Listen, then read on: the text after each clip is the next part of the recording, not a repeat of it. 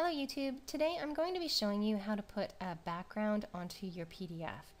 You'll find that when you're working in Word, when you're trying to add backgrounds to your document, you'll get a white margin down the edge, or it will even tile your background when you create your PDF, which is very frustrating and hard to work with. So what you want to do is just take your Word document and create a PDF either by going into the Save As dialog box or clicking on Print.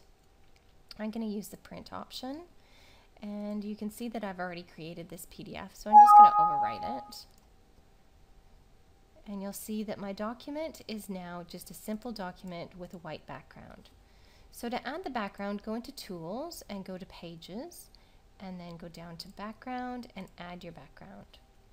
Select a file that you want to add as your background.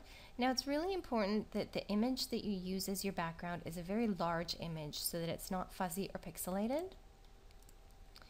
And you will also want to adjust your scale perspective so that it covers the entire back of your document. I'm going to change mine to 200.